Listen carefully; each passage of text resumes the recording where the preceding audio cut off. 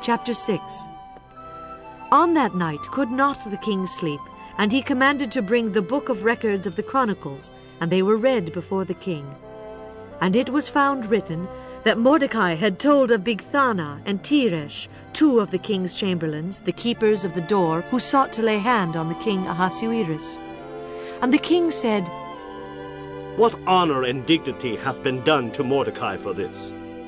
Then said the king's servants that ministered unto him, There's nothing done for him. And the king said, Who is in the court?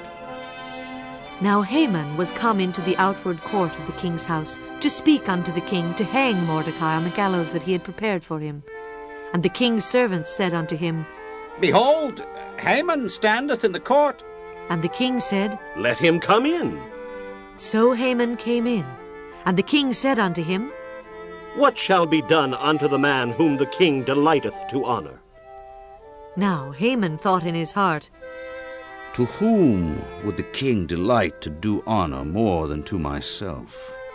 And Haman answered the king, For the man whom the king delighteth to honor. Let the royal apparel be brought, which the king useth to wear, and the horse that the king rideth upon, and the crown royal which is set upon his head.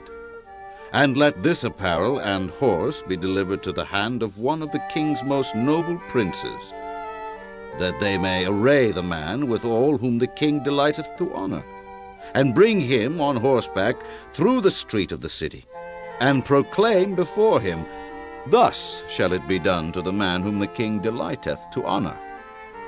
Then the king said to Haman, Make haste, and take the apparel and the horse, as thou hast said, and do even so to Mordecai the Jew, that sitteth at the king's gate.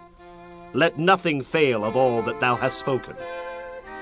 Then took Haman the apparel and the horse, and arrayed Mordecai, and brought him on horseback through the street of the city, and proclaimed before him, Thus shall it be done unto the man whom the king delighteth to honor.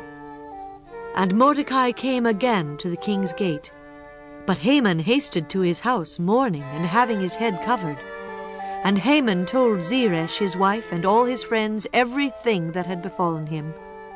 Then said his wise men and Zeresh his wife unto him, If Mordecai be of the seed of the Jews, before whom thou hast begun to fall, thou shalt not prevail against him, but shalt surely fall before him. And while they were yet talking with him, came the king's chamberlains, and hasted to bring Haman unto the banquet that Esther had prepared.